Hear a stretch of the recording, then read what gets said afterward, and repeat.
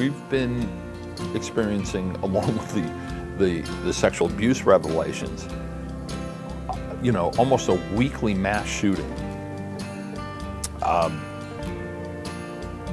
by men, by men, exclusively men. If all these people were left-handed, if they had this one common strain, we'd be investing billions of dollars to try and figure out why left-handed people are so crazy and dangerous, and we don't. You know, this gets to identity. Like, I don't chiefly identify as a man, and I don't chiefly identify my daughter as a girl or a woman. I chiefly identify the people in my family as the Cody family. It's not about me against the world as a man, but my family comes first and will be defended, you know, as necessary, no matter what. I think the biggest thing is they're not aware of their privilege as men, and I'm hyper aware of my privilege because I lived for 14 years as not a man. In middle school, a whole bunch of kids had to walk out of that school to protest sexual harassment. Those are boys growing up in Northampton who haven't learned the things I was trying to teach.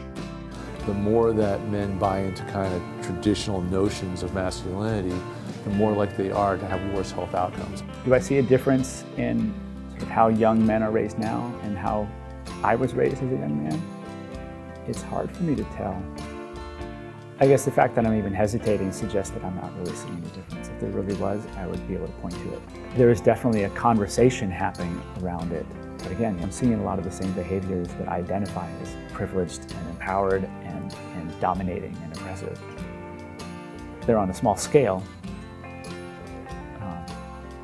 but they're signs of what's to come.